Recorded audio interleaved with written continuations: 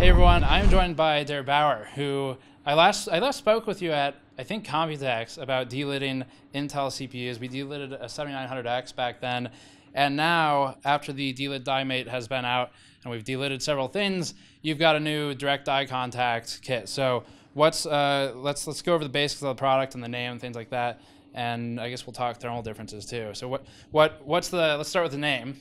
Oh yeah, it's very special. It's called the Skylake-X Direct Die Frame. Okay. So I've been very creative there. Yeah. So marketing department in your budget, or? No. Okay. So it's a direct frame. The point is to remove the socket, basically, right? Yeah, it replaces the whole ILM essentially. So you have to remove that thing completely, also the backplate of the motherboard. Then obviously you have to delete your CPU. You leave off the heat spreader, put the CPU back in, put the backplate from the back to the main board, screw in the direct die frame, and that's basically it. It's pretty simple. And then the point being that you can allow direct contact between the die and the cold plate. What kind of thermal benefit do you see from that? It really depends on the chip. So it depends if it's a high core count, low core count chip. Depends if it's very convex or not. Also depends on cooler, thermal paste, everything.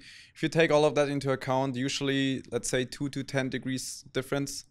That's the highest I saw was in a 7980XE. The one I actually have here. For some reason, the chip is very convex. And if you have a cooler that's also a little bit convex, it really, it works a lot better than using the normal IHS, and that's like 8 to 10 degrees difference. Also, what I've seen is that the cores are getting a lot closer together. So normally, sometimes you have a core that's like 15 degrees Celsius hotter than other ones, and if you use direct die, they're closer together.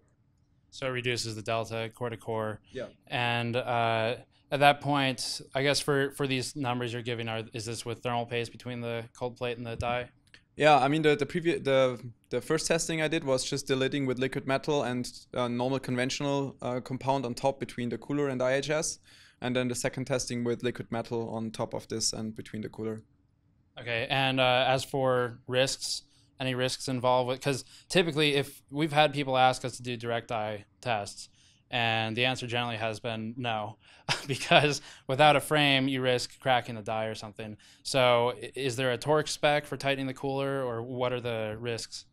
Yeah, that was one of the biggest challenges. I mean, mainly having an even pressure on all the PCBs to push them down into the socket equally, because if you would have too much pressure on the top PCB, the bottom one is really thin. It would kind of not really bend, but you just lose socket contact, you lose memory channels, PCI Express devices are gone. And that was one of the challenges. And then, as you said before, it's kind of a risk cracking the die if you just mount it on top. But so the tolerance is really tight on all the dimensions, especially the bottom ones that touch the PCB. But the very thin part on top, it's like 0.52 to 0.58 millimeters.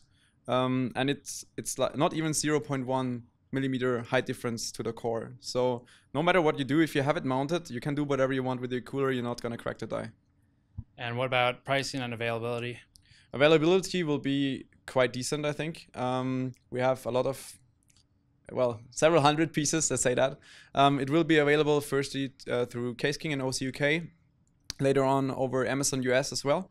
And pricing will be $59 or $69 US. Not sure about that yet, but roughly that. How about release date? Next week, or whenever this video is online. So for more information, links in the description below. We will have one of these to test, so we can do some direct die cooling tests versus our original D-lids. And thank you as always for joining me. Thank you, man. We'll see you all next time.